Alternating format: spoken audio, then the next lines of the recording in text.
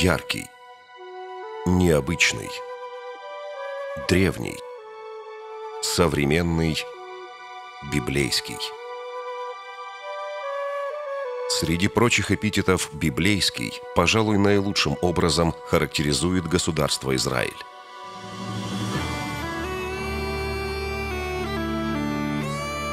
Библия – фундамент нашей культуры, метроном религиозных и общечеловеческих ценностей. Всевышний создал человека по своему образу и подобию.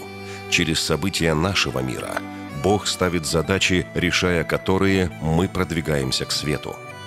Для того, чтобы дать всем людям на земле возможность этого продвижения, Творец избрал еврейский народ своим помощником и поручил ему миссию донести божественное слово до всего человечества.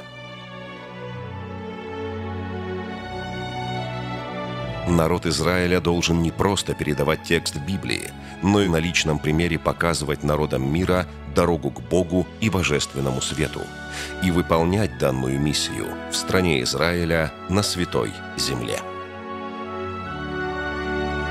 Именно эта идея лежит в основе парка библейских историй, расположенного на территории отеля Эшель а-Шомрон в одном из крупнейших городов округа Иудеи и Самарии – Ариэле.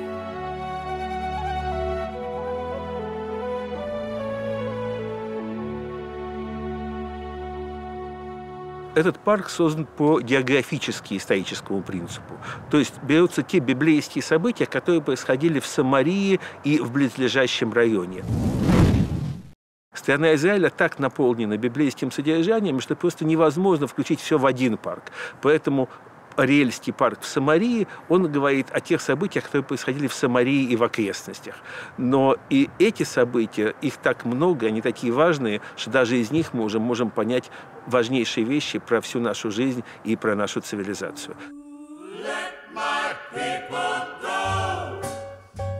Главная аллея парка символизирует исход из Египта.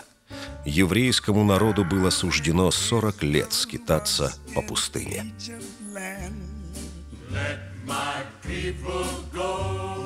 «И взошел Моисей на гору Него, напротив Иерихона, и показал ему Господь всю землю, о которой он клялся Аврааму, Исааку и Иакову, сказав: потомству твоему отдам ее.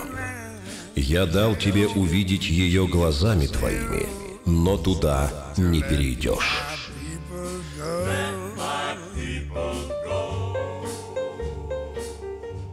Пророку Моисею Всевышний не позволил войти в землю обетованную.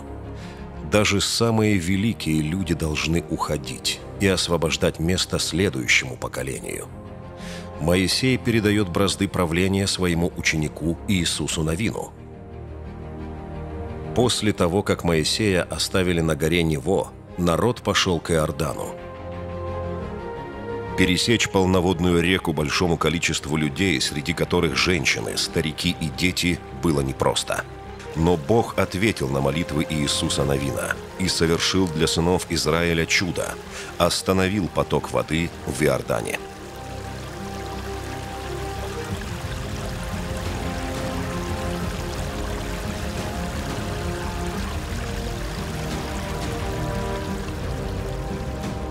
«12 колен вступают в землю обетованную».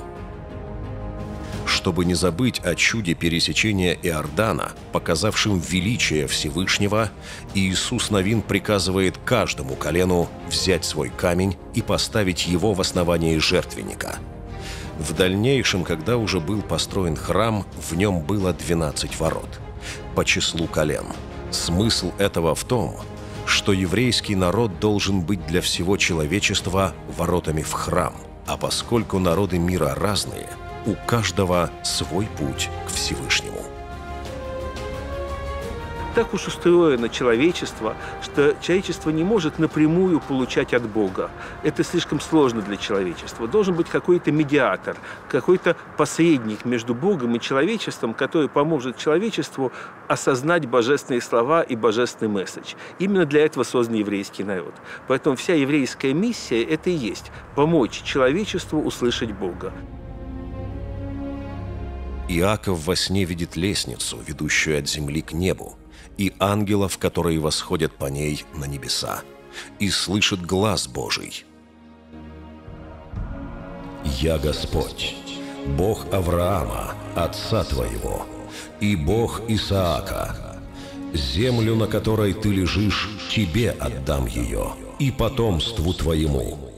И будет потомство твое, как песок земной. И распространишься на запад и на восток, на север и на юг. И благословятся в тебе и в потомстве твоем все племена земные».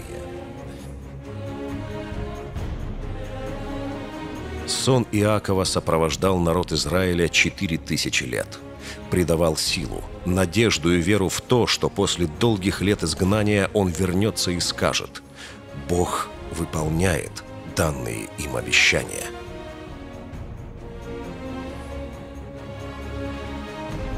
А этот настенный рисунок рассказывает случившуюся неподалеку отсюда историю Иосифа. Иаков отправляет его проведать братьев, которые пасут скот. А те встречают Иосифа и сначала бросают его в яму, а затем продают идущим в Египет купцам. Испачкав кровью козла одежду Иосифа, братья сообщают Иакову, что его любимого младшего сына загрызли звери. Но неисповедимы пути Господни. Проданный в рабство Иосиф со временем становится правителем Египта. По прошествии долгих лет он простит своих братьев, которые искренне раскаятся в содеянном. К северо-востоку от парка расположены горы Эйваль и Гризим. Согласно Библии, Моисей завещал поставить на горе Эйваль большие камни, обмазанные известью, написать на них все слова закона и там же устроить жертвенник. Затем 6 коленам Израиля с горы Гризим произносить благословение народу, а другим 6 коленам с горы Эйваль проклятие нарушителям заповедей. Это завещание исполнил Иисус Навин.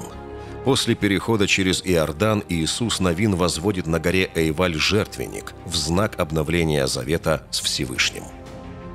С тех пор гора Эйваль стала называться горой проклятий, а гора Гризим – горой благословений.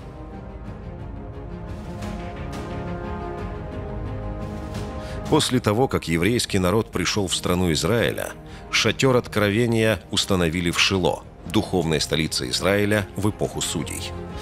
Там шатер откровения стоял 369 лет, затем еще 50 лет в Гивоне, и оттуда царь Соломон перенес его в Иерусалим.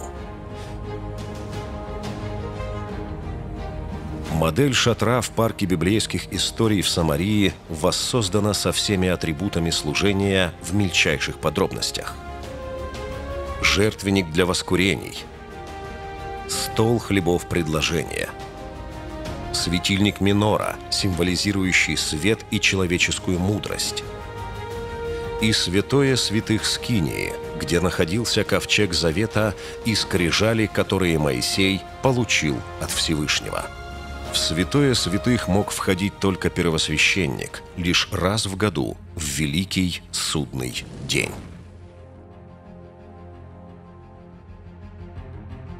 Весь ход истории и развития человечества направлен к конечной точке – Геуле, к освобождению, возрождению всего мира и наступлению всеобщей гармонии.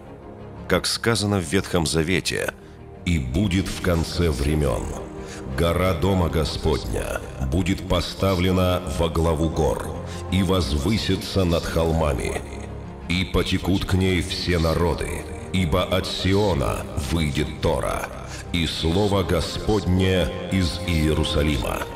И будет Он судить народы, и обличит многие племена, и перекуют мечи свои на орала, и копья свои на серпы. Не поднимет народ на народ меча, и не будут более учиться воевать». На долю еврейского народа выпало немало страданий, но он продолжает жить и развиваться. В Израиле более 3000 хай-тек компаний.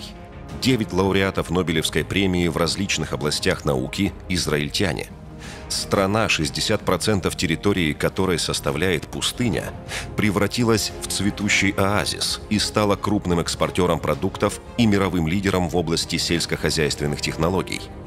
Как сказано в книге пророка Иезекииля: «А вы, горы Израилевы, распустите ветви ваши, и будете приносить плоды ваши народу моему Израилю, ибо они скоро придут». Согласно пророчеству, существует прямая связь между процветанием Израиля и продвижением нашей цивилизации на пути к Геуле, спасению и возрождению мира. Это значит, что судьба человечества в руках каждого из нас.